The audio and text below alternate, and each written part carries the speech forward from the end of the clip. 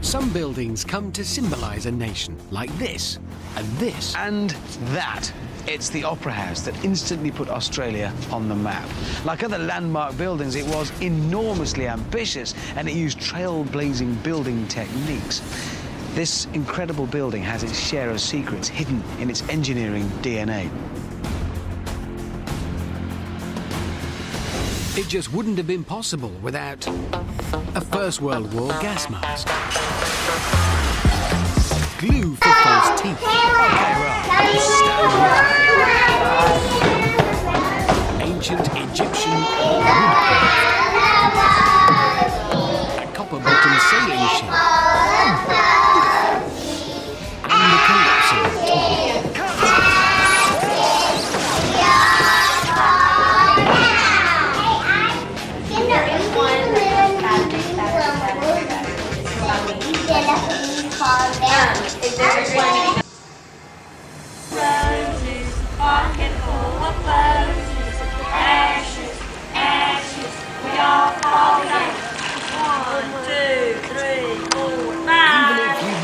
To an opera in your life, you'll know this building.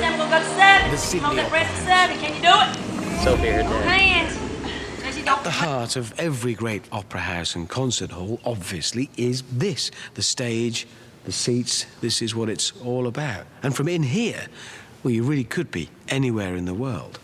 But you certainly wouldn't say that about the structure around it. Like that water. Okay. Ring around the rose. It's certainly not just a boring box around the stage. In fact, it's one of the most famous buildings in the world. This building has such a famous shape that you could draw it on the back of an envelope and almost anyone would recognise it. Completed in 1973, the distinctive profile of Sydney Opera House instantly made it an icon of Australia. But construction had been troubled. Political wrangling led to costly overruns and delayed completion by 9 years. And the building wouldn't even stand up unless the designers had overcome formidable engineering challenges with some help from a collapsible toy. But more of that later, because when I said I wanted to get on top of the building to have a look around for myself, they didn't just point me to the lift. There's a lot of safety equipment coming out here. Oh, there's more. Is this a hint? I'm beginning to get that feeling when you don't quite know what you're in for. How about that? But you'll be quite safe. Quite. Yeah. So, with enough equipment for an Everest expedition, I set off. Maybe this is the way to the cheap seats. I do like a night out at the theatre.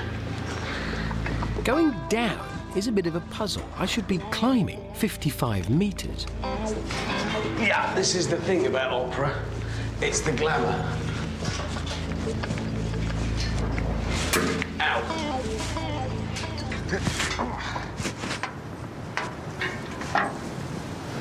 Wow. That is staggering. Suddenly, despite crawling around inside it for a long time to get here, you suddenly feel you really are standing on a piece of sculpture.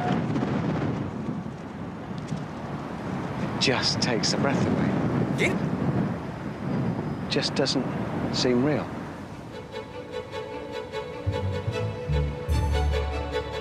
There are many, many theories about what inspired the shape of the Sydney Opera House roof. Sails, nuns' hats, an armadillo. Perhaps not. But whatever you see in these incredible forms, we do know that the architect wanted to create a magical space where you could leave everyday life behind. The site itself was extraordinary. Previously a tram terminus, Danish architect Jørn Utzon aimed to make the most of its position right on the waterfront in the heart of Sydney.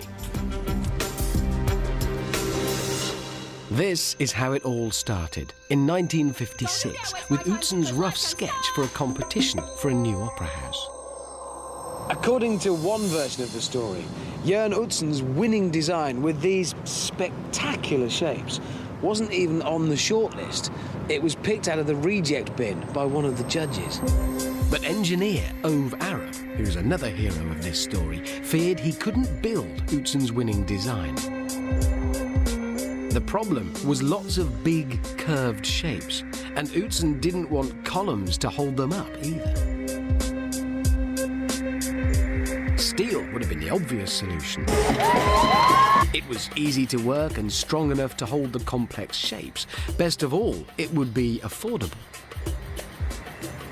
But Utsen wasn't thinking about the price or making construction simple. His plan was for a vast, magical space, a huge sculpture. Move right along, get everybody in, that's it. It was up to the engineers to make it happen. Thank you very much indeed for inviting us along for part of this wonderful day. It's been a great experience for the children, and we very, very much appreciate it. After three, a nice bow. 1, 2, 3. Well done, girls. Well done. To keep this evidence. It's not going to work. Because we know that somewhere there's a solution. He knew that the magic of the design would be compromised with traditional concrete construction. They could never achieve the delicate shapes Utsen wanted.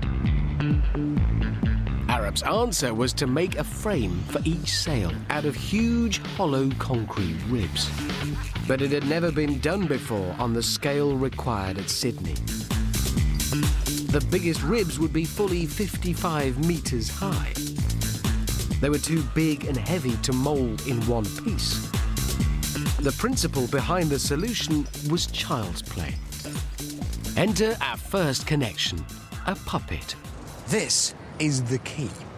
Well, not this particular giraffe, but the principle behind it, because toys like these are made of individual segments, in this case made of wood, held together with a cord.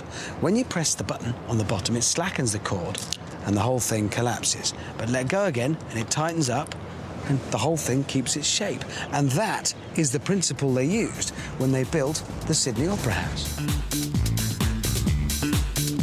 Arup decided to make the huge ribs out of segments which could be pulled together to make the right shape, just like that child's collapsible toy. The technique is called post-tensioning. It also strengthens the concrete and was devised by a French engineer in the early 20th century to make bigger spans in bridges.